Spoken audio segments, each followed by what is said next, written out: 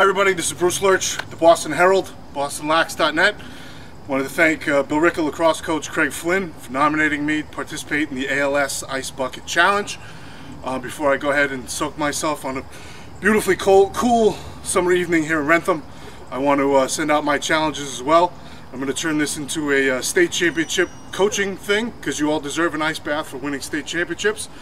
Two sports that I focus on in my work the most intensely are boys lacrosse and girls ice hockey, so I want to send nominations out to state championship coaches from Acton Boxborough, Pat Amendalia, from Medfield, John Isef, who I know you've already done yours, so I'm going to in turn slough it off to Medfield Athletic Director Eric Scott, Division III coach Cohasset, James Bodwin, and on the girls ice hockey side, Westwood coach Justin DeSorger and Duxbury coach Fred Weiler. You all have 24 hours to complete the Ice Bucket Challenge.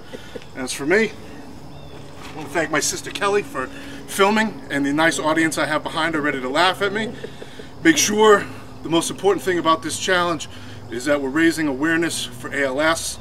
Make sure you visit PeteFreights.com to support the Pete Freights Fund, or go to alsa.org to make your donations to the ALS Foundation. And with that, I'll be making my donation shortly. Whoa!